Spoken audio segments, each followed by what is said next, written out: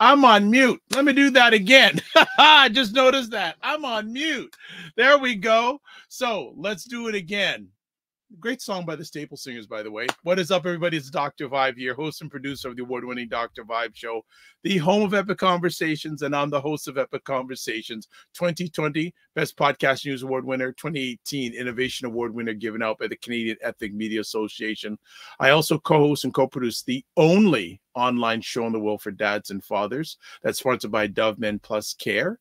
And I am a featured contributor of the Fly Nubian Queen Network, which is powered by Dr. Boyce and Dr. Alicia Watkins. And that is the place where the Black women have a voice. And their YouTube channel keeps on growing, 581,000 subscribers and growing. And also, I am a contributor, featured contributor on the Indie Soup Media, OTT, Over the Top. I think that's what they call it, OTT. I think I'm just making it up along the way. Network, which is powered by Dr. Tachi, and Indie Soup Media is only been around for about 3 weeks now. Content creators network that's featured on YouTube, Roku, and Instagram. And that reach of that network is over 1 million people. I also sit on their advisory board, so double for your trouble. Here's the thing, Indie Soup Media, this is their handle. So we got that going. So before we go any further, I want to say we're broadcasting live on April 20th. April done, family. April done. Want to thank all the people who are watching live too, and on the replay, especially on the Fly Nubian Queen Network. Appreciate not taking for granted. So why don't I bring up the main reason why you're here? It's not me. It's this person. It's that person. It ain't I. It ain't I. Aisha K. Lala, what is going on, family? Hey, what's up? What's up? Feeling good. Well, of course you're feeling good. Yeah, I kind of had a great whirlwind. I mean, it's a dream come true. So we went to Portugal, we went to Spain, and we went to Morocco. And we recorded pieces of 2 new songs to grab onto the whole idea of our Globetrotter project, which wherever country we go, we try to record a piece of music. So Globetrotter A and Globetrotter B, we've already been to many continents, but we've really created something wonderful to hook to also other musicians around the world. And it's nothing like it. I can honestly say that I am very happy to say that I have sang in those countries and had beautiful responses to it.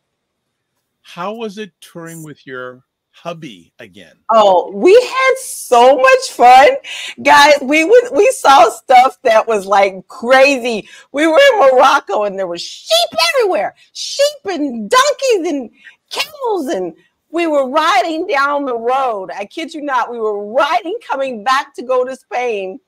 And there's this flatbed truck in front of us. And we're like, oh, let's just get around it. And all of a sudden, this camel's head pops up out of the back. And he's looking around like, where is he? We had so much fun. So much fun. I lost my voice because of the weather down there. So I'm just getting it back. So if I crack tonight, guys, just bear with me. I thought you lost it there for a second. When you went back like this and I heard nothing, did she lose her voice? See, again, I thought you lose your voice. So how much of this is documented? Because there's got to be a little mini documentary coming out. It is. We have so much footage. And, yeah, and I actually sent some to Aisha. But Aisha, we got more. Hubby was like, here's some more. Let's put some more in there.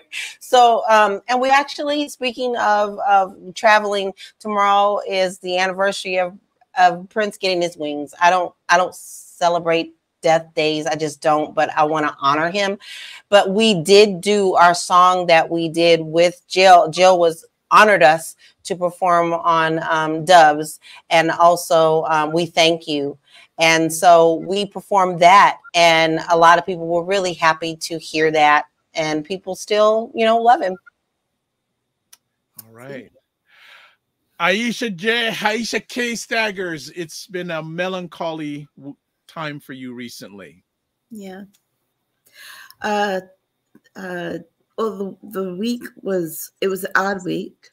All week I felt like something wasn't right. And then yesterday, as I was going into an appointment, I learned that something wasn't right. So we're gonna do a tribute to her at the end. But Mandisa, I knew her as Mandisa Lynn Hundley. Just finding out that she passed away, it was hard because it's my sister back from Fisk days, and she loved Whitney Houston, and she and Whitney Houston both died at the same age. Oh, wow. It's also hard. But, you know, we called her Stardisa. She called me Robin. Wow. And yeah, so it was that kind of week, keeping track of the news, and then having, you know, some of your worst feelings and thoughts come to fruition. Okay. Understood. Well, condolences to you, their family, and all their loved ones during this very challenging time. The family is here. So, of course, you know who's in first. Jen Myers. Hey, Jen Myers. Jen. FitNet's IQ Cam is in the house. FitNet's IQ Cam says, Lala, loving the lipstick. Uh-huh. And to pull the purple out. There you go. There you go. JG Mars, of course, from Colorado. How are things in Colorado? Jen is giving hearts to Aisha. Oh, Sylvia Paris is in the house from Scotia. What is up? Sylvia Paris, hope you, your family, and the Scotia family are fine and safe. Always great to have you here. Make sure you're giving yourself grace and don't just manage your time, manage your energy. JJ Mars says it's cold, snowy, and foggy here. Well, it's cool here in Toronto. It's okay, but it could be better. Could be better weather-wise. And they got snow in Minnesota, actually. Did they? And it can stay there. It can stay there.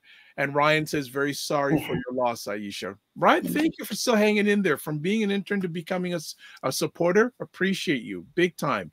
Before we do some appetizer stuff. So I see this afternoon that the House passed a funding bill for Ukraine and Israel.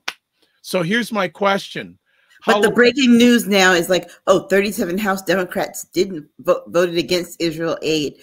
How is that news when you had most of the Republicans want to turn it down to begin with? That's what I want to know. They're going to always trying to turn it on us when that wasn't 37 House Democrats versus 100 or so Republican members. Come on now. Well, and how long is it Johnson? Mike Johnson? Oh, they gonna get him out of there. They can't stand him. Well, you know what? Though, here's the thing: they're talking about getting rid of him, but I don't think they will. I think that she's like on her BS right now, Marjorie Taylor Greene, and I honestly think that she's going to. If she does, it's because she wants to be speaker.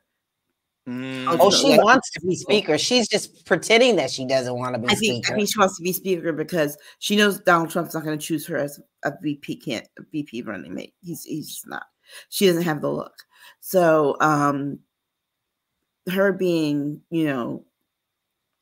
Speaker of the House is the highest position of power she could get because she'd be in line. She'd be in the line of succession for the presidency. Well, that's interesting. Yeah, not gonna happen. No, they're not gonna let her have that. She's crazy. Well, the thing is that they've got to rely on Democrats to save Mike Johnson's seat. And because he's working hard right now. Like he's trying to keep saving on with both his fingernails, all of them, because they can't get him out. Well, because here's the thing: there's like two. Excuse me, my blood pressure cuff went off for some reason. You've got like these two fractions in the Republican Party. Yeah. So they're going to be split on how they vote. But Democrats also gained one seat. So Democrats are going, if they voted and stuck behind Hakeem Jeffries, all of them, guess who'd be the winner? got all sorts of shenanigans going on. Like it's like a whirlwind, a tornado going on in our government right now. You don't know where to look. Never changes. Never changes. Well, you know what? Could have been Marjorie over there behind on that flatbed with that camel self. It could have been her. Maybe she's trying to cause problems in Morocco. OMG. Just saying. No, I'm not saying. I'm just saying. I'm just saying, right? One of those ones. But he seems to be on like pins and needles every movie makes with the fellow Republicans. But here's the thing, though, Dr. Vibe. They set this precedent of getting rid of speakers like they're water drops. Yeah. This is all they're doing. And Kevin McCarthy allowed it. Kevin McCarthy allowed it because he wanted to be speaker so bad. It's like that was the compromise he made. That's a dumb compromise. So basically, you can just wake up on the wrong side of the bed and blow him. All right. So Sylvia Paris, love it. Yes, I love it when we love to catch it live and spread the news out, especially on the East Coast. And JG Mars says Marjorie Taylor Greene is not too bright. She's not that far above the local moron here in Colorado, Lauren Boebert. I know it. They run together. It's sad because when you rank the two, Marjorie Taylor Greene ranks just above Lauren Boebert. And Lauren is really holding on for her dear self too, trying to run for different areas to keep herself inside because don't nobody want her anymore. She keeps moving around, changing districts. Yeah, it's like, it's like this isn't alphabet soup here. You don't get to move around in the bowl and pick the letters you want until you get what you want. No, that's right. Man. And Regina, I'm out in the sticks with reception. We'll watch replay. Welcome back, Lala. No problem. You catch what you can, Regina. No problem. But yeah, that's I'm just going, wow. Like they recycle new leaders on. I'm surprised he's lasted this long. Yeah, me too. I really am shocked because they didn't like him from the get-go. See, remember Marjorie Taylor tried to she threatened to introduce those things as soon as he was sworn in. Yep, sure did. She couldn't even wait. My man didn't even take his hand off the Bible before she was ready. She did too much. That's appropriately her because remember, she had articles of impeachment for Joe Biden ready before she even took office. She sure did. Wow. She is so sickening. She just makes me sick to my stomach. I literally cannot look at this woman. It's crazy. That's what happens when you let crazy and deranged in Congress. Yep. Well, we need to get them all up out of there. Already crazy and deranged. She's at home. It's the asylum. Yes. There you go, Aisha. That's perfect. OMG. Anything else we want to talk about in the appetizers before we get to main course time? We good? We good. We got all sorts of main courses. Get ready. Y'all gonna have to let your waistbands out after this episode. Like a turkey dinner.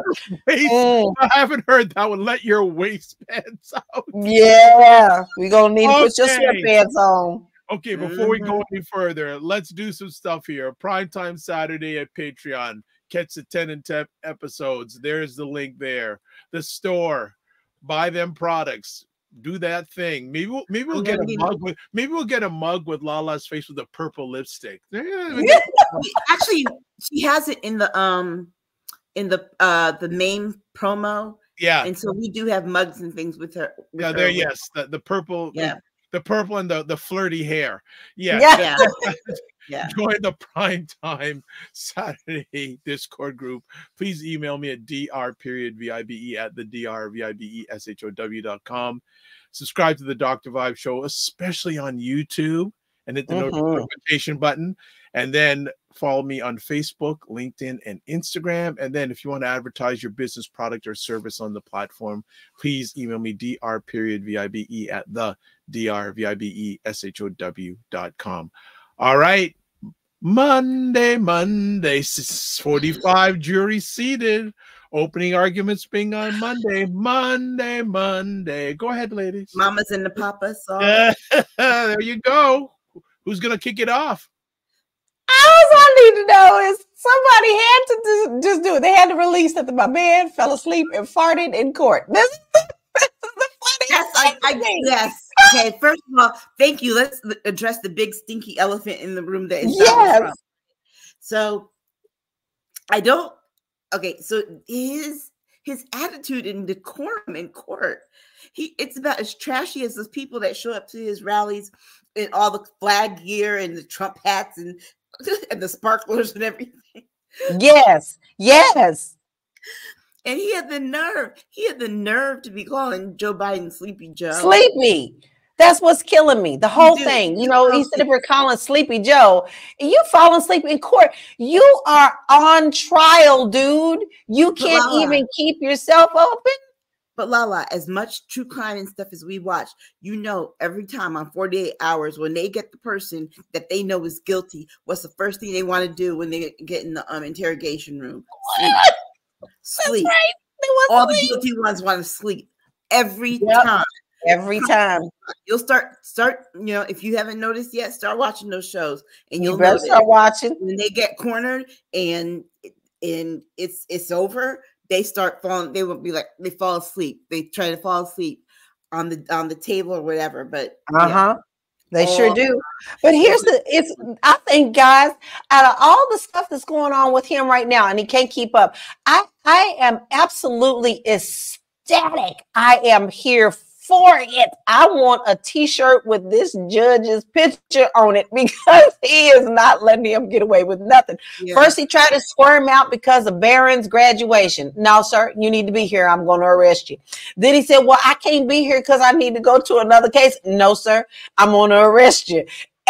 He threatened a witness. He threatened a jury person was talking loud and pointing at her, and he was like, no, sir. We're not having this there. I will arrest you. So I'm like, I am here for you. I am finally glad to see. Also told him to sit down. So did. I'm like, finally, I am here. Have a seat. I'm so happy that we are seeing this. And if rumors are true, and you know, usually they do, a lot of the stuff is true. He is not happy with all these memes that are coming out about him and all this stuff. You sit up there calling people out, and now look at you. You are really showing your real character now. And so this weekend he's out on the campaign trail again. I don't know what his numbers are, but if anybody at all is following him, all y'all know they all need to go to the cuckoo house. No, because those campaign rallies are the campaign rallies, the numbers are going down. Yeah. Because they see that's, you know, even that's a little too kooky for them. But, you know, and there's just been bad news all around for him. Like he's probably not going to be able to get out of the January 6th stuff that people are calling on him. And, you know, I'm pretty sure Melania ain't having nothing of him. So, I mean, from what I hear, she ain't really on board. Actually, I read a report that she's going to be going on the campaign trail for him. Well, she has to. She made some money. Yeah. Me money. Maybe money. He can't. He has to be in court every day. Let me ask. Somebody has to. Interesting little related story. The other night, do both you know who Stephen A. Smith is? Mm-hmm. Yes. Okay. He was on Hannity. Yes.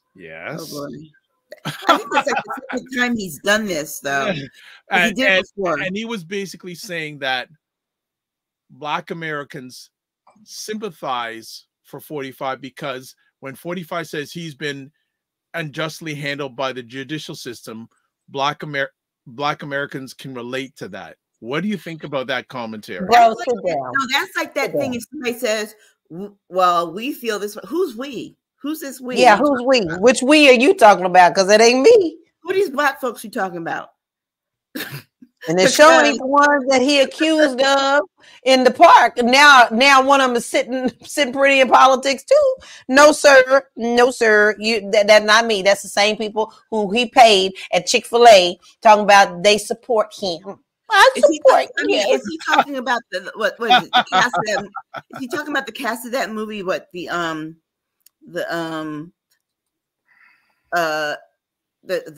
Magical Negro? I mean, basically, who are these magical Negroes that he's talking about support Trump? Because I don't know nobody, not in my circles. So did either of you think that this was going to become a reality? Like it's actually gonna happen on Monday? I'm okay. I'm gonna be honest. Like there are days where I feel like nothing's great happened to this man, and it hurts me and it makes me angry as an American and as an American citizen. Because if it would have been us, if it would have been Barack Obama, this wouldn't have gotten even near this. Okay, there's nothing at all. But the fact that it is happening makes my heart happy, because I feel like something is being done against the injustices. I find it pretty ironic that it's going to be the porn star that's going to take him down. Yeah. And that's the other thing too about this starting on Monday, and do I believe I do? Because guess what? He tried appealing every ruling that the judge made on every motion that they proposed. And what ended up happening is that the appellate court came back and was like, no. So his last ditch effort didn't work. So he has to go to court. They're going to do opening arguments on Monday. Or they call them opening statements on Monday. So you're going to hear the prosecution lay out their case. You're going to hear the defense lay out their case, and then we're going to get to see the witnesses and the evidence. But on Tuesday, remember, there's another hearing on Tuesday in this same case, because after the gag order that was placed on him, Trump violated it 7 times when they made the DA made the first request, like, hey, we need to do something about this. And then another 3 times after that.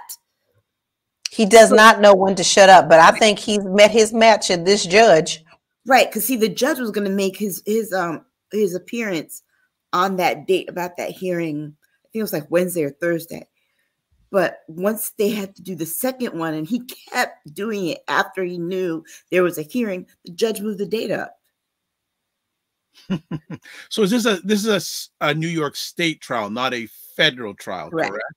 Correct. Okay, so basically, can the Supreme Court get involved in any way if he's found guilty? Only the state Supreme Court can, but if he's found guilty, if there was anything that violated one of his federal protections. So for example, if it violated, like, say they find out in this stuff and that there was some information that violated his voting rights, for example, in terms of how the case moved through whatever, then the Supreme Court could get involved in that. He could take that to the Supreme Court and ask for them to either overturn it or get a new trial, because that is a violation of a federal law. But right now, he's mostly being held to New York law. Which to me is great. Which is great. And the thing is that if he breaks New York law, he's got to get New York punishment. Because remember, the federal prisons, people talking about, oh, they can't put him in prison. Oh, yes, you can. Oh, yes, they can. Those Secret Service men are just going to have to be brand new wardens and correctional officers inside the jail. Hell, you don't even have to put him in general population. Build a jail outside of the jail where it's just him and it could be surrounded by Secret Service. But he needs to be locked. But Aisha, somebody has put out a bill to have Secret Service removed from him. If he gets convicted, they are saying that he wouldn't qualify for that anymore. I think that's very proper.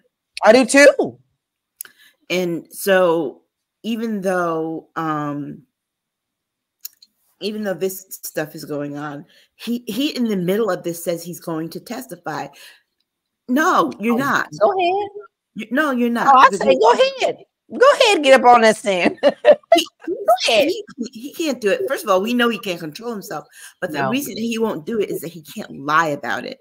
Because he will be under oath, and everything that comes out of that man's mouth is a lie. It's a lie.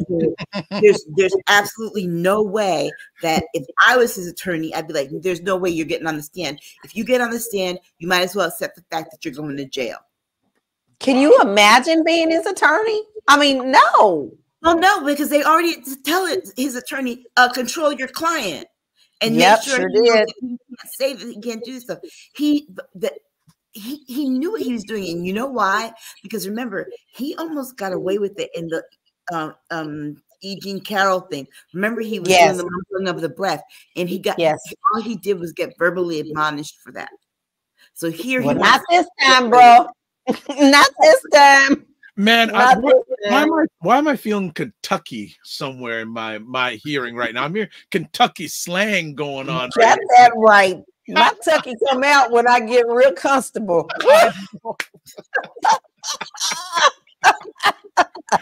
But here's another. I'm here for it. But here's another thing. How can you pick an impartial jury? Like who? Well, here's the thing. That's like the jury that had to sit in here. Michael Jackson's case. How do you pick an impartial jury? Well, because first of all, you establish the fact that everybody knows who this guy is. Period. Yeah. Especially if you're a New Yorker, which all these people are. Yeah, all these people are. So you establish the fact that everybody knows who he is. Then you start to, like they did those 49 questions, they started to ask them things about what they thought about him because they established the fact that everybody knew him. Not only as a New Yorker, he was president for 4 years. So it's kind of hard not to know who he is. Right. So everybody knows him. So tweeting every 5 seconds.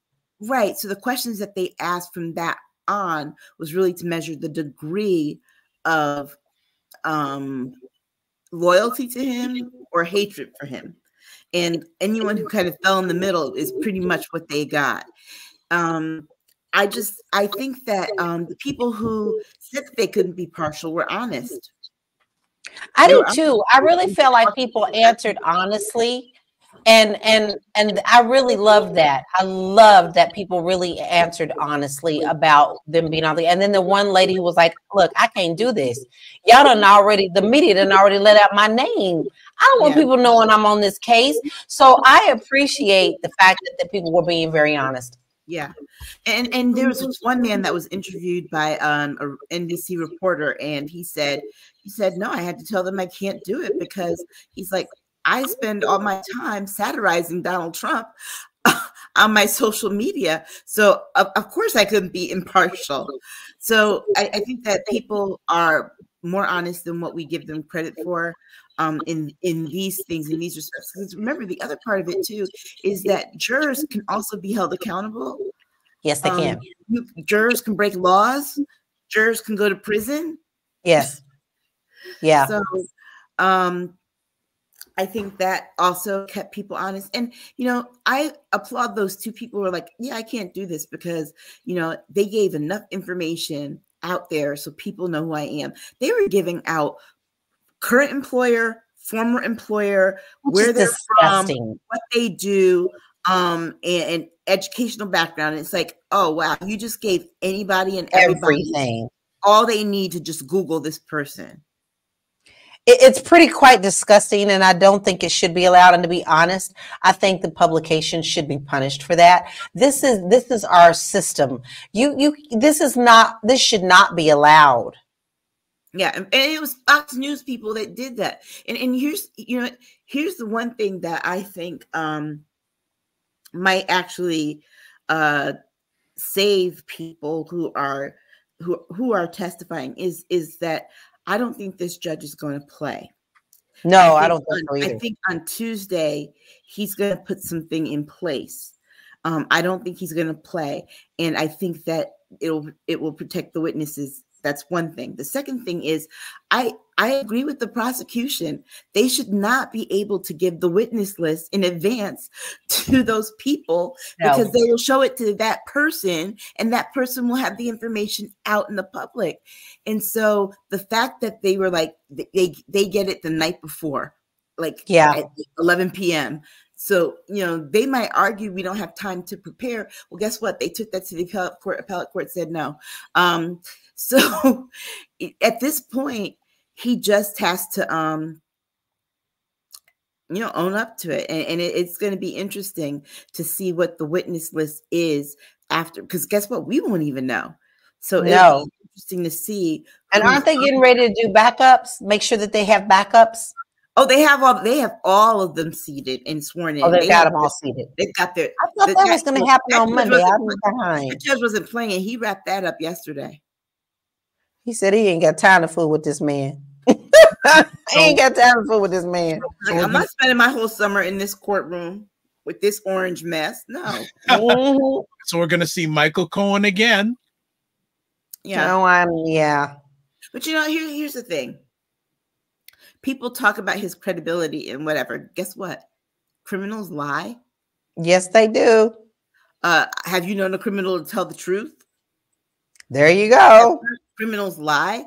So guess what? He was held accountable for his crime. So now that we established that fact, and the defense comes out with what they guess what? Criminals lie. Your client is a criminal. Yeah. Of course he's going to tell the truth. Of course he's going to tell lies about Michael Cohen. But the problem here is that, remember, the burden of proof lies in the prosecution. So they will establish the fact that Michael Cohen has been arrested, has served time for certain things, like, the things that he violated, and that he was dishonest at first. Yeah, they won't go unnoticed. Right. But here's the other thing, is that the reason that you can trust what he says is because we've got paperwork, video, audio that supports everything that he's saying, so that it's not a lie. And so I think that is the saving grace. What he's really worried about what Stormy Daniels will say. And I can't wait for her to get on the stand. And the reason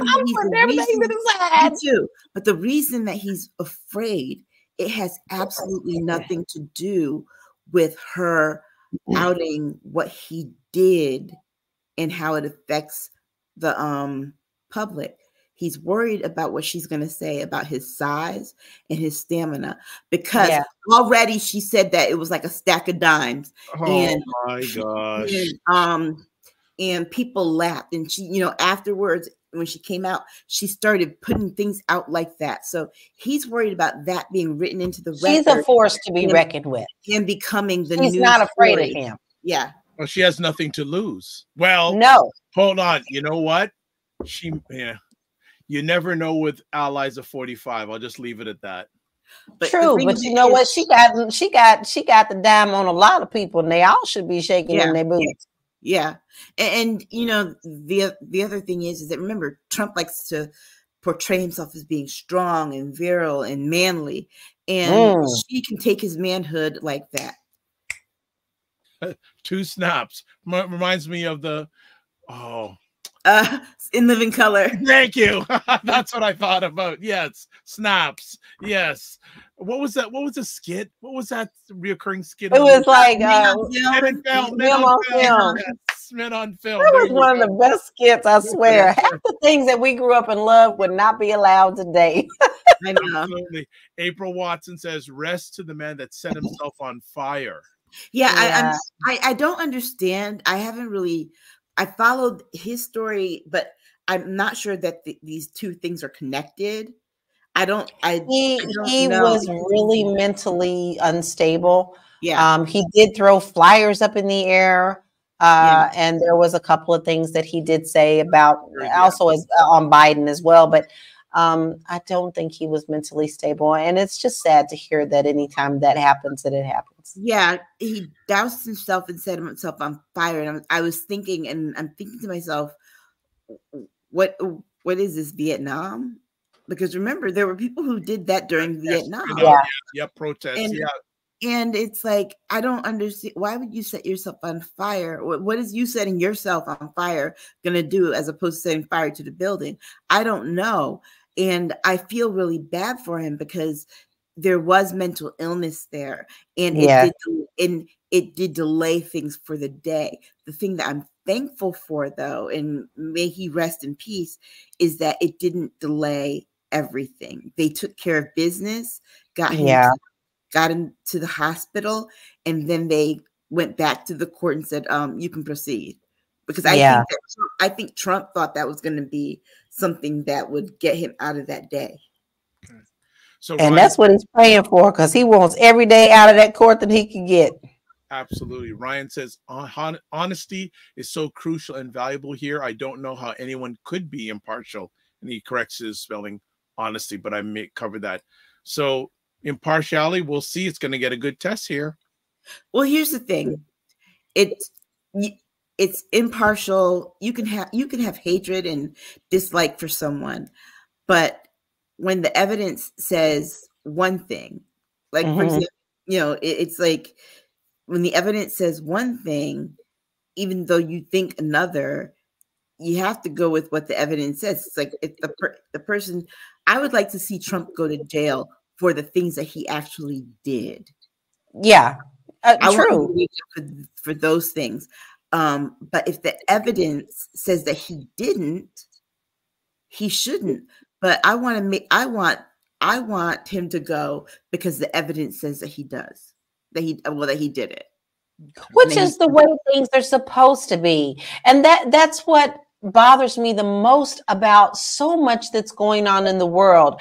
This whole thing of being impartial, or you're all wrong just because you don't believe what I believe in, or this is not the way I grew up with. I mean, there were many people I grew up with that had different thoughts, but we honored each other by respecting each other, and we would have good conversations. And then we would find out, hey, wait a minute, we don't necessarily believe too different, but we just believe in different ways of implementing these things that we're thinking about. So we no longer have that. I feel like you can't even express yourself with so many people bashing you before you even say your name. A perfect example, like Aisha and we told you, you saw a couple of weeks ago how we were talking and trying to educate you. The first thing out of somebody's mouth is how we look. So, but this is indicative of what's going on in the world. So we have a serious problem with being able to even communicate anymore. And that is a dangerous thing.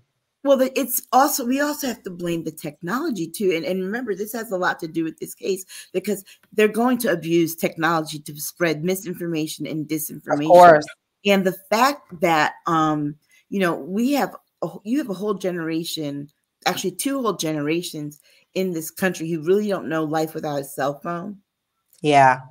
And so they are so in tuned into that. They don't know how to have the real conversation, Lala. So if they don't know how to disagree without everybody's got to clap back at somebody and this and that because people are watching on social media and they don't have their confrontations and their conversations in private. Everything that they have is public. Yep. You remember when it was even rude to ask somebody what they registered for? Like, who'd you vote for? My mother taught me that was rude. You never ask anyone. Never. I mean, that was how we were raised. It was like, no, you don't tell anybody who you voted for. That's your vote. And if you want to advertise it, fine. But you don't ask someone. No, you don't. You never ask, because guess what? With regular conversation, you can kind of suss that information out yourself. Sure. But they don't know how to talk to people. And it's something, because Lala and I talked about this in our 10 and 10 that I'm actually going to post tonight. I was saying how, I tell my daughter, hey, call Nana. That's my mother. And she'll go away. A few minutes later, I'll be like, did you call Nana? Yeah, I sent her a text. And I'm like, no, I said, call her, like pick up the phone, because the way that they see in contacting people, if you say to call someone, for a lot of them, picking up the phone and speaking to someone directly causes a lot of anxiety. Yeah. And so yeah. I mean, all right. Well, I'm sure next week we'll have the first little rumblings of the official trial. Should be very interesting and never a dull moment. And we've got y'all better listen to 10 and 10 this week, because I'm sure me and I are going to jump up in there. Those jurors better bring nose clips. Aisha, why'd you go there? Come on. Well, it was needed. It was needed. Somebody had to say it. Oh, geez. April says, I see. And I bless their nose hairs because, oh my God. I seen it live, just a cloud of smoke trying to put them up. I think it's time for a break because you guys are just getting a little bit out of order. So let's go for a break. We'll come back in about 2 minutes and we'll have another interesting conversation topic about some progressives in the United States and what they are looking to get from America. So hold it tight. We're here on Primetime Saturday with Aisha and Lala. Hold it tight. Lock it. You know, and that's what I feel like. You feel like you're the Harriet Tubman of the mind. I am. I feel like I'm one of the Harriet Tubmans of intelligent Black people. Like, I want to liberate y'all from like being left behind and ignored and oblivion. No, really, the rappers get all the attention. You know, seriously, does anybody else feel this way? Like ignorant Black people, they'll be all up, you know, getting all the headlines on the Shade Room. Overly sexualized Black folks. Like the twerkers and the, you know, just people that, you know, don't always represent the best of us, you know, the diversity, you know, like people like Dr. Vibe. Like, everybody should know about people like Dr. Vibe. Dr. Really Vibe he's trying to do good work for Black people. Dr. Vibe from Toronto. Good to see you, my brother. Dr. Vibe. Everybody follow Dr. Vibe. He has a great show. He's very good at what he does, and I have a lot of respect for him. The men who are also doing the same thing. I see Dr. Vibe in here. He's a great brother. Everybody should follow Dr. Vibe, by the way. He's a smart brother in Canada, and we need to follow smart people. So follow Dr. Vibe if you see him in the chat. And Dr. Vibe, say your name in the chat so people can see you. I want you to click on his name, and I want you to go follow him, please, because I want these men and women that are doing the right things to get the support they deserve. Hey, Dr. Vibe, how you doing, brother? Again, like I always do, I got to say everybody should go follow Dr. Vibe. He's got a great show. Dr. Vibe, I know Dr. Vibe's got a kingdom because I see your channel. I see you pouring into that every day. Everybody should follow Dr. Vibe, by the way. Look him up, Dr. Vibe, V-I-B-E. He's a great friend of me and my wife, and I love this guy. Okay, so let me hop into this. What's up, Dr. Vibe? How you doing? Everybody, if you see Dr. Vibe in the chat, everybody go follow the Dr. Vibe show. Dr. Vibe is a real smart brother and a good human being. I like the guy a lot, and he's very intelligent. And I think everyone should pay attention to what he's got going on. We got to shine the spotlight on the intelligent Black people out here that are really doing the good work. Don't just pay attention to the rappers and the celebrities. You know, a lot of these people are losers. Your true winners are your people in your community that are really having your back. You know, helping us to have stronger families and a stronger community. So Dr. Vibe is in that category. So you might see the Dr. Vibe show in this chat. If you see him, please go follow him. Okay. All right. So anyway. We are back Primetime Saturday with Aisha and Lala, and we are having a good time. And let's continue on with the conversation. So the American Progressive Caucus agenda for 2025. Who are these people? The Progressive Crazy. Kentucky's in the house. Crazy. No, but Maya Crazy. And some others, you know, Squad and all those people are part of the Progressive Caucus. I guess some people consider them the opposite of the Freedom Caucus. However, I read the agenda, the full 7 pages, and they make some very good points. And not only that, but all the people who are always up here talking about, well, what is so-and-so going to do for Black people? Read this agenda, because a lot of the things that they have in here are specifically for Black people, people of color, and other marginalized human beings. And so I was really impressed with the, especially the housing part. I think that housing part was so important because they talked about stabilizing rents. Well, that's really important. And I need to make a clarification. I forgot, I'm mixing the two up. Let me make sure that I'm correct. I'm mixing the two up of the ones that came out and called themselves farts. Sorry, Aisha, I was thinking the other group. So no, these people are not crazy. It's the other people who are crazy. Oh, yeah. We have to, just as a side, the Republicans in the House that don't agree with what Michael Johnson's doing has called themselves the Freedom something. Anyway, the acronym spells fart. So that is what they call themselves. And all the news headlines are like, oh, the silent but deadly, you know, fart team. Yeah. So I had those two mixed up. Sorry. So this, it's easy. But remember, because we went over Project 2025. This is the reason why I brought this up, because the progressive agenda for 2025 is it has it has a lot of teeth. It's an actual platform, and it's designed to help people.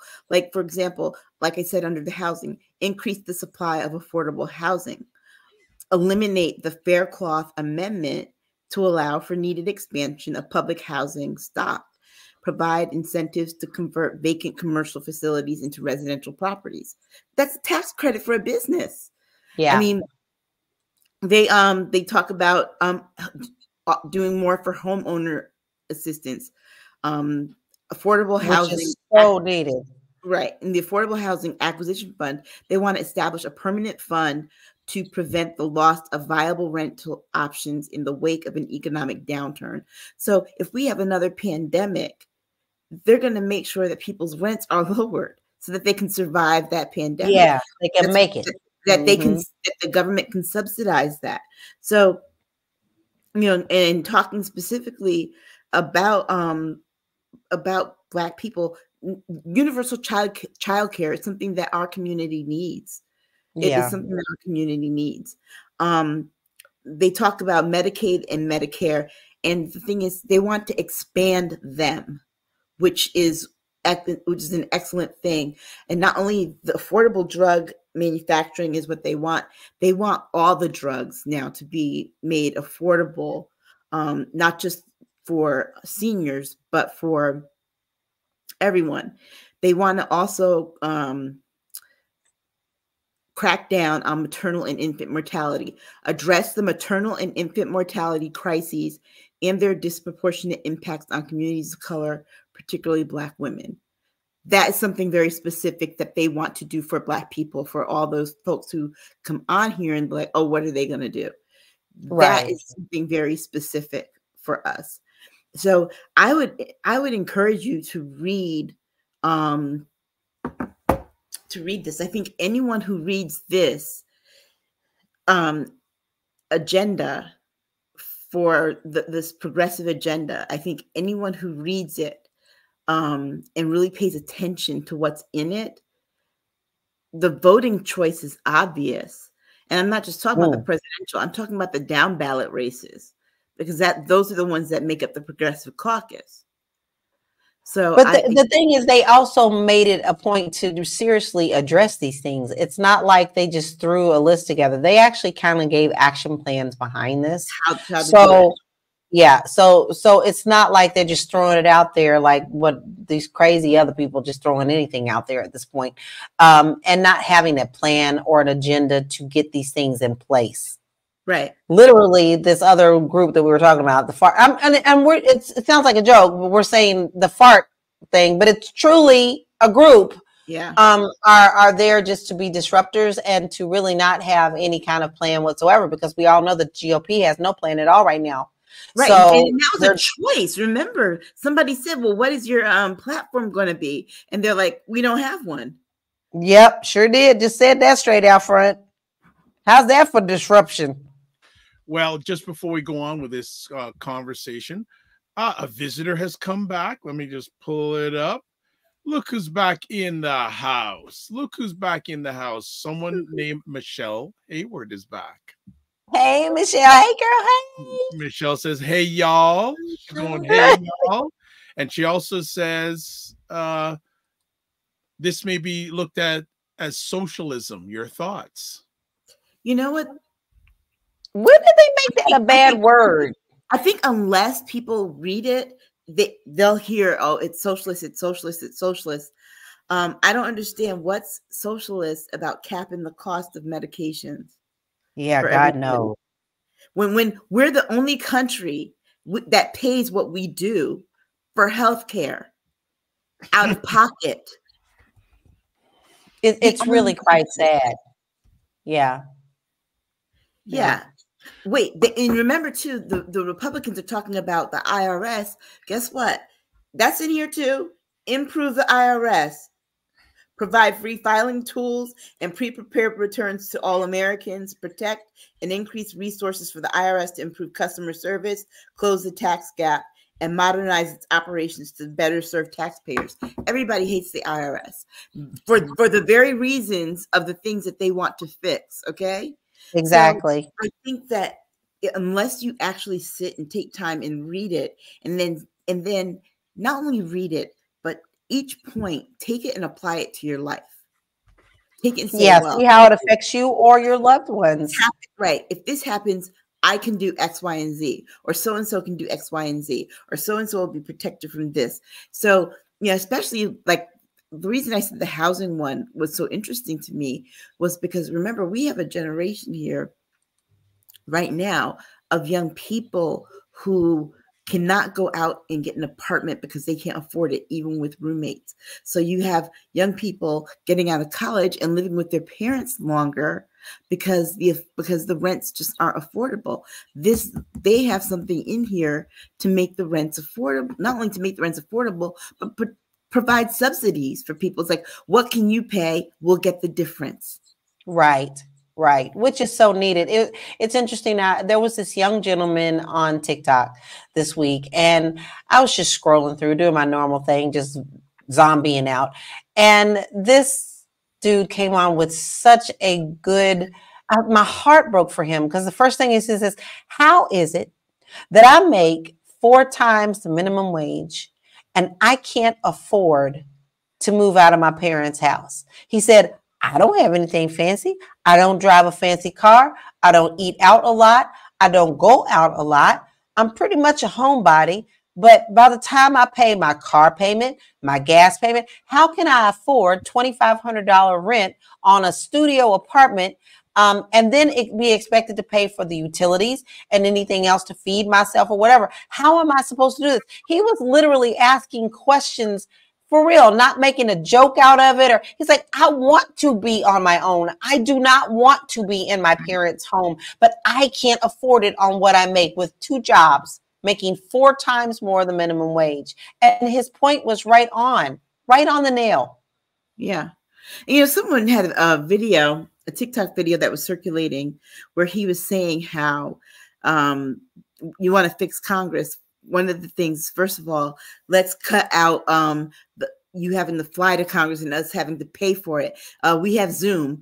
You all can Zoom in your sessions, and also we have the technology that you can vote from home. I loved his analogy. I thought it was loved perfect. it when he said that. Then he said, as far as their salary, they need to make the minimum wage of their state. For their state. That would be what they are paid.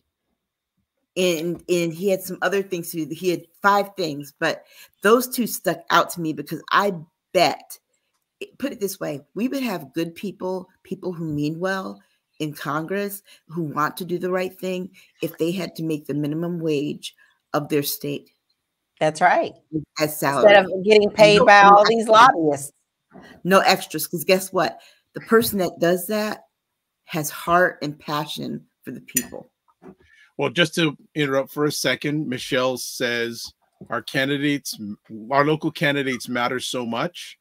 She goes, I need to read it because I want to know how it ties into the infrastructure law and the CHIPS Act. Yeah, both of those are mentioned in it. And then she goes, people read? When did that start again? Yeah. And then she also says, I see some Justice 40 in this Congressional Progressive Caucus Proposition Agenda Executive Summary. And again, I sent out 2 different messages to all the platforms. I sent out the long link first for the document, but then I resent it with a shorter link.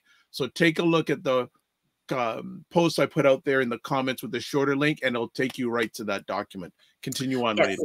But I suggest everyone read it. If what you need to do is you need to sit and read Project 2025, and then read this Progressive Caucus Agenda 2025, and make your decision on who you're going to vote for, because one of those is designed, everything in it that they have is designed to strip you of your freedoms.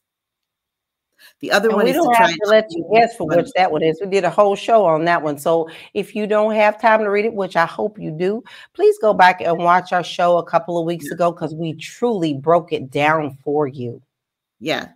And so, and even still, compare this conversation we're having about this agenda to that conversation we had about 2025 and make your vote. I think that there are some things in here that I really think that if he had the audacity to speak on them publicly and declare them things, Joe Biden would have no problem with the groups that he's struggling with right now, especially why doesn't he get on this?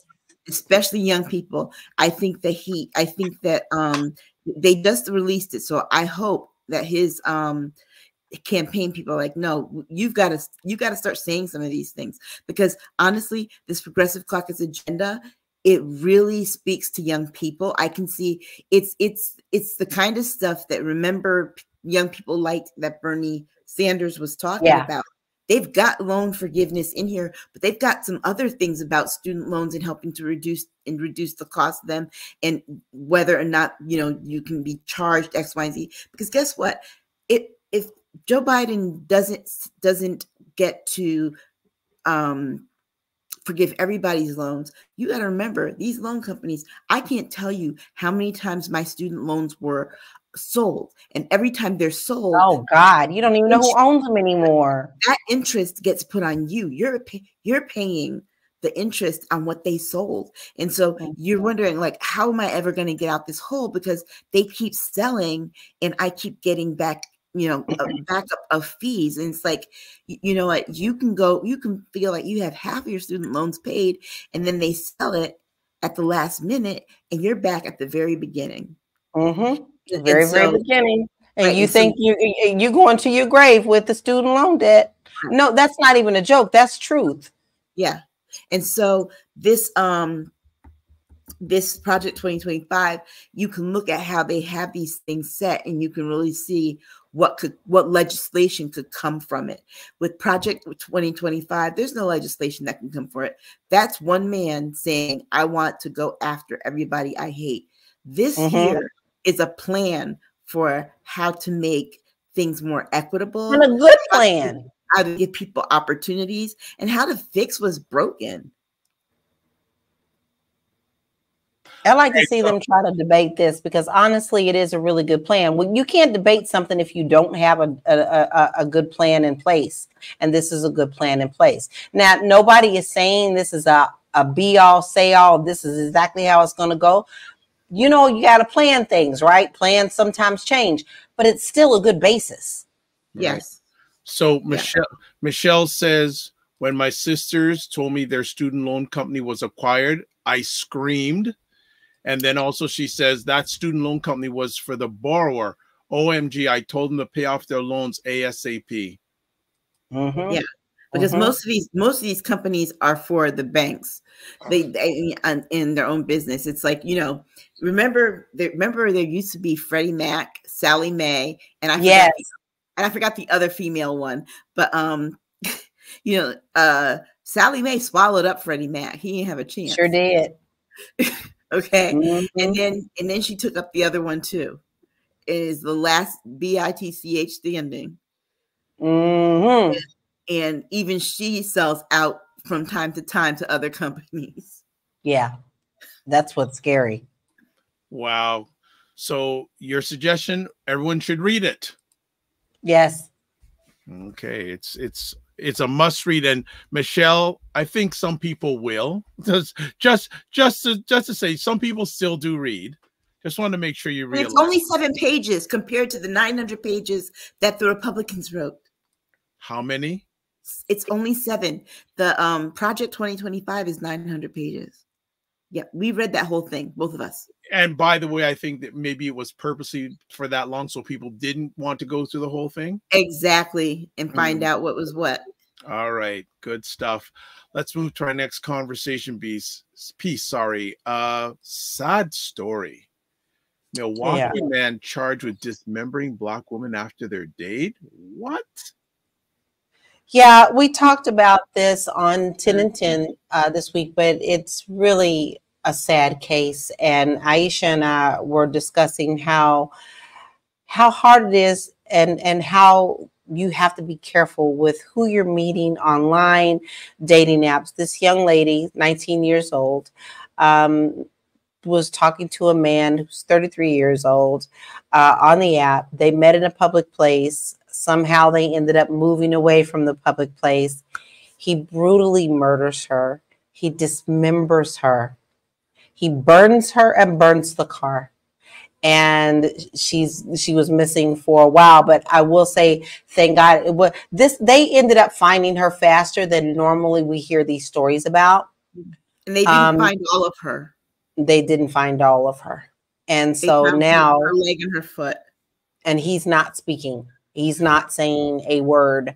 And so he has these charges against them. But it goes to show, we talk about how this has become such a digital world. And most people nowadays don't go for like normal coffee and stuff. I'm pretty sure they talked quite a bit before they decided to actually meet face to face. However, you never know who you're really going to meet. So you should always make sure that you're meeting and staying in public places. And even if you can, bring a friend along. She ain't got to be on the date. She could be having coffee over in the corner, or at least let people know where you are and who you are going with. Be a sounding board. Her mother didn't even know that she was going out on this date. So the fact that this happened, there were so many red flags that, you could say shoulda, coulda, woulda, but we want to bring this to your attention because you need to be very aware of what you are doing and who you are meeting in these digital streets. You really and truly don't know. Perfect example, and Aisha and I did speak about this on 10 and 10. I have secret jewelry that will notify the police and give them where I am if I ever feel in danger. All I have to do is touch it. And even your phones, your iPhones, you can set it up to do an SOS with a certain amount of taps on the side of your phone that will contact your emergency contacts and will also send out an SOS to the police. And that's another form of layer of protection if you don't have a friend or you're not telling somebody you're meeting people. Although if you can't tell somebody you're meeting someone, 9 times out of 10, you shouldn't be going to meet that person in the first place. But this does not forgive the fact that this man took this young girl and brutally murdered her, has no regrets, guys, no regrets. He just walks in like he don't even care, like, and now there is no why. He probably woke up that morning, decided that's what he was going to do. And that, because that's where we are right now on the levels of crazies out here. But now this poor mother is going to have to deal with not having a daughter in her life. And we don't know what her beautiful story would be or what she could have become, all because someone had the idea that he was going to go out and murder that day. It is so disturbing because, the two of you are married and I'm out here single, and dating is weird right now because most people meet and start to form relationships online through any of these apps. And sometimes those apps can get weird. Like, for example, I had a guy ask me if I could do an older man, if I liked older men. And he was like 78. And I'm like, you're older than my father. Yeah. Yeah, I can't do that. You're older than my father. You're closer to my grandfather's age. And just it's weird, but the signs that people can't pick up. Remember when we were younger, Lala, they always used to tell you to watch out for the nice boys because they're the ones that undercover. Yes. Are sneaky and doggish. That pretty much holds for these internet streets, people. Yeah. Then you got to be aware of the nice ones sometimes. But this to me really hurts because that poor woman, young woman, she had no idea that she was meeting her killer. Yeah, exactly. And she thought this was going to turn into something that could be a promising relationship. Instead, he comes up there being, thinking, oh, this is going to be the end. Exactly. Now, I'm also extremely proud for the people, like they went to a bar, and the bartenders and the waitresses were very on it. They were able to tell the police a lot of information, which caught him very quickly. And normally, if it's someone in our community, we are way months down the road before we hear anything about these cases. But people who were involved and who could report on what they did. They stepped up. It was the perfect example of see something, say something, because they didn't take long to tell the police what they saw. Yeah, and I really hope they haven't introduced this and no one has said it, but I really hope that it didn't have a racial component to it. Right. Because on top of that tragedy, that would be even worse. So right. Michelle says for a Black woman, they worked fast. Yes, they did. Says for the victim being a Black woman, they worked fast. Yeah. Ryan says very true. There can never be too many precautions, even when you don't see any red flags at all. Fitness IQ Cam says sad. And she also says, the word Aisha, 70 what? Yeah, no thanks. 78. 78. I'm like, dude was a whole 30 years older than me. Wow. Wow. Wow. Wow. Wow. Be careful. Be careful. I'm trying. And I'm saying this to men and women. Yes. Not just because, honey, don't forget. Listen, Aisha and I know there's a whole series called Deadly Women. Yes. You are not. Oh, yeah. Oh, I love you. On ID Network. Yes. Those women are ruthless. Those women are ruthless. Trust. I mean, they've got what, whole 14, 15, 20 seasons of women. Yes, yes. So for people who don't know, all three of the people you're either hearing or watching right now are all true crime people. Right? Also, there's the one about the wives with knives. Yes. Yes. There's that one, and then there's the one about killer boyfriend. Yes. So y'all, yeah, it happens. Yeah. You think she gonna overpower you? No, women are real good about getting you where you don't expect it, especially in your food and your drink. So you better be careful. Look, if you turn your back, you best believe she's got a hammer. Michelle says that 78-year-old man wants a nurse. No, what he wants is a funeral director. Oh, wow. Wow. Wow. Wow. A funeral director. That's crazy. Wow. That's pretty foul. Yeah. But no, this is a really sad story. Yeah. And I just say, and it's Aisha, it's interesting. I hear that the digital dating streets, I've heard some pretty scary stories. Do you know how, look, it's not even the scary part. I changed my photo on my on one of my profiles, and my mailbox filled up with like 65 messages. I saw that, Aisha. It's cute too. 65.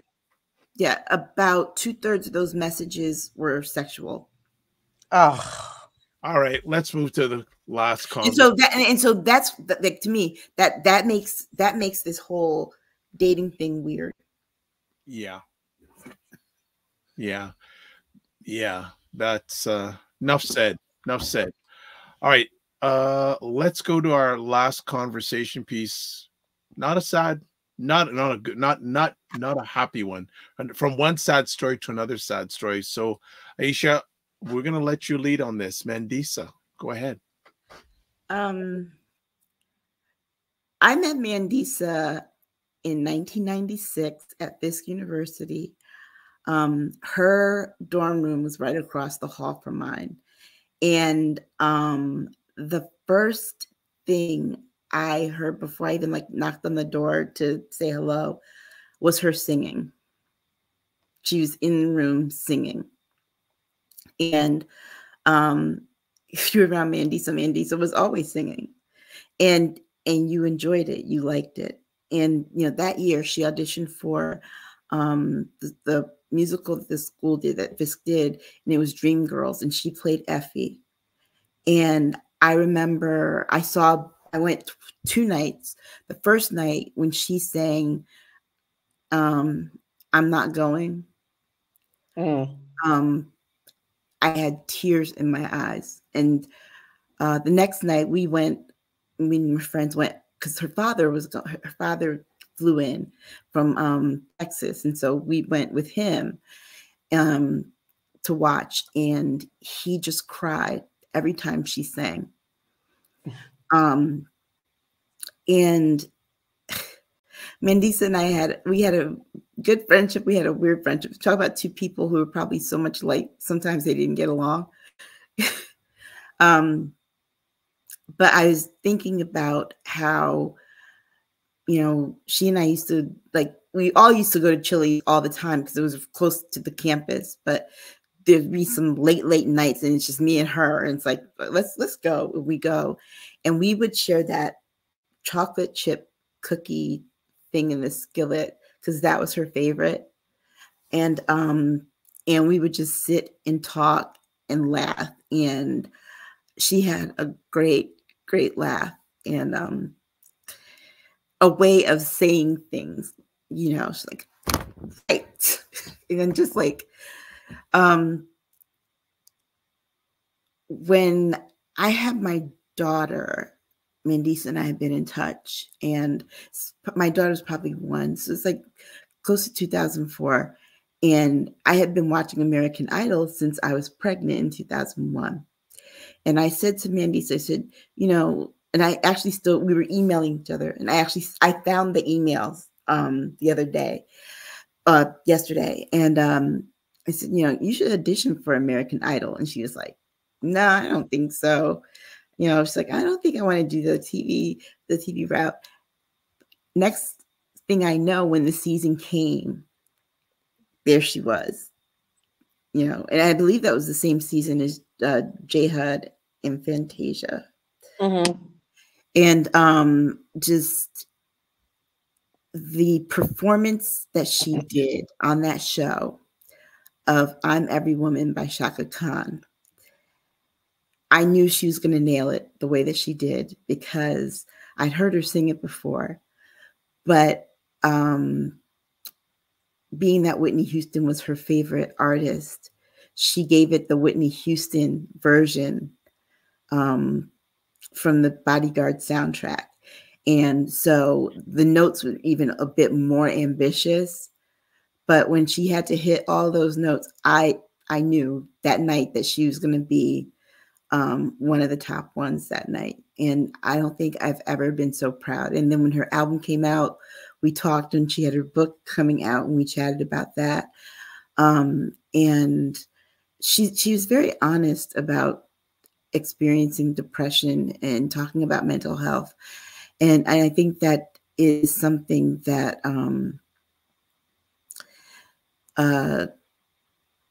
most artists and most creative people are never really honest about. Creative people, depression hits them hard. Mm-hmm. It really does. And there are days when, you feel like being creative, and then there are other days where it's like you don't feel like doing anything. You just want to be left alone. And she, but she, she had such deep faith in God and Jesus. And I think that is what kept her on the straight and narrow path through the music business. But she also found her niche because, back when I knew, when we were like coming through as young women, she wanted to be a superstar like Whitney Houston, right? But when she got her contract and she stayed in Nashville, she found her niche in contemporary Christian music. And she made some good music. And even when Robin Roberts came back from GMA, from her breast cancer recovery. She did an interview with Mandisa and said that her song Overcomer really helped her. And she was also a Fisk Jubilee singer. So she had that tradition as well. And we're always so proud of that. But I am devastated. All of us that lived on that wing, that C3 wing, are pretty much just numb. And she's the first one of our group to go. And last year we lost another friend, Shanka White Ducre, who was in the Elvis movie. She played Big Mama Thornton. She was found in her sleep last year. And those two are two of the best singers I know to come out of Fisk. And I miss my friend. I hear you. Yeah. Well, I know she's heard what you've just shared. And we just want to say again, condolences to you, and especially her and her family and the Fisk family. A real difficult time. She had such a beautiful smile, and she was always smiling, and even when it hurt. Got it. I think we will end the conversation with that. As always, want to say thank you, especially this week, to both ladies for taking time out of their positive, productive schedule to hang out with y'all. Since I see if I can get some Kentucky blue blood or purple blood. It's blue blood, Kentucky blue blood. But Lala's wearing purple, but blue blood into my veins. And so first things first, Flirty Hair, where can people get a hold of you? Well, guys, X let me back on, so I'm back on Xylophone, whatever it's called, and I'm also on Instagram, TikTok, and Facebook as Living the Lala. I look forward to seeing you there. Yes, and big shout out to Dr. Tachi last night for stepping in. Big time. All right. Oh, and Dr. Tachi, wherever you are, however you're listening to this, you're always welcome here. Aisha? You can reach me at Aisha, AK Staggers at Instagram, Aisha Staggers on Twitter, and please join our Discord group because we can talk there. All right. Thank you so much. All right. How can you get a hold of me? Here are all the places. The Dr. Vibe Show website, the THEDRVIBESHOW.com, YouTube, Facebook, and LinkedIn, The Dr. Vibe Show, Instagram at the DRVIBESHOW.com, X/Twitter, because one of my interns said, well, not everyone's used to X, may not know what X is yet. Okay, no problem. X/Twitter at DRVIBESHOW, and email dr.vibe at the drvibeshow.com. All right, you can watch replays of this epic conversation on the Dr. Vibe Show at YouTube, Facebook, and LinkedIn, and on the website, the drvibeshow.com. Got some few last comments here, so let's swing them on. First things first. Wonderful show, Jen Myers says. Sylvia says, her powerful memory will be. Thank you, Sylvia. Hang out for the whole show. Love it. April Watson says, wish you heaven, Prince. Tomorrow, 8 years. Absolutely. 8 years. So that makes April 21st, 8 years since the royal purple man has left us. All right. That's it. That's all. So let's call it another epic conversation. As always, live your life as a dream. If you can dream it, you can make it. Sometimes you have to get small to get stronger. Block assumptions, then aim bigger, aim better, aim higher, aim wider. Love, faith, and respect. Don't just manage your time, manage your energy. And remember to give yourself grace. God bless. Peace to all. Keep the faith. Walk good. And Mandisa, we send our love to you.